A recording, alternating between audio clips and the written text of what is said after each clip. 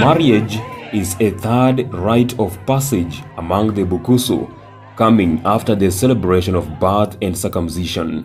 It is significant because it ensures continuity of the tribe, thus celebrated with a lot of vigor. It dates back to the days of Muhale, Mundu, Samba Sambara Nengunyi, the fathers of the Bukusu people. Just like any other rite, it is norm-governed. Do the norms still apply today? The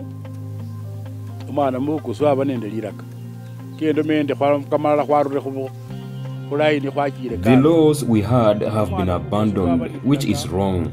A ripe girl would attract potential suitors.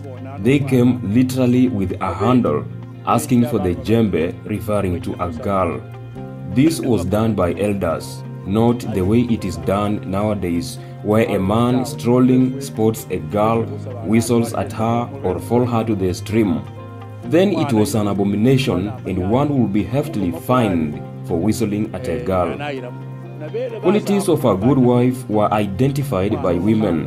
They would spy on her when she went to draw water from the river. Will she wash the water barrel? Will she be eavesdropping on men around? Such manners. If she cleans the barrel before fetching water, the mother-in-law will approve of her. For the man, after elders have brought you a wife, you are to stay focused on her. No side chicks. The wife was to perform house chores, no going to markets, no hoovering around. Furthermore, the wife was praised by women for her calves.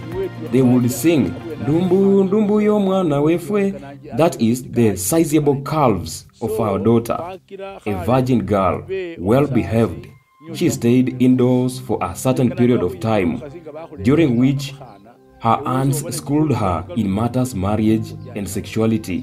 Her husband, on the other side, was schooled by uncles over the same, and other regulations, among them never to warm himself any longer at his mother's fireplace. Let your wife make you a fire to warm yourself. Your mother became your mother-in-law.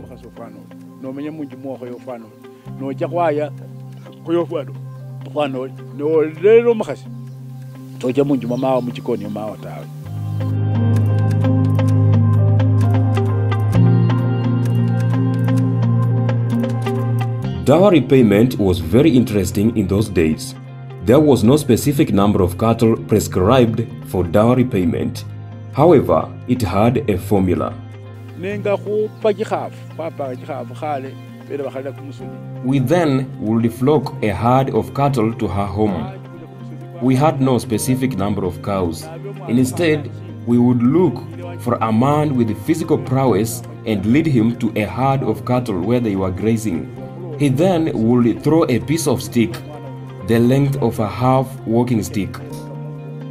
After brandishing it severally, he would let it fly with all his might. Where it landed drew the boundary. All the cows on his side from the stick became bride price. Marriage was respected. No adultery, unlike today. A man goes to the market, bumps into a strange woman, they have sex. A woman goes to the river, goes behind a bush with another man. Sad. It was a taboo. Adulterers were made to lie in a fresh sheepskin. This was to make them repent and swear to abstain from the malpractice. Whoever broke the vow invited misery upon themselves.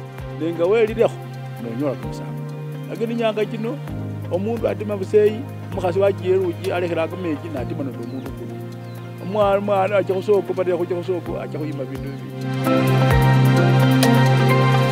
Thanks for watching Culture Hub TV. More episodes coming up. Don't forget to subscribe, like, and share the video with your friends.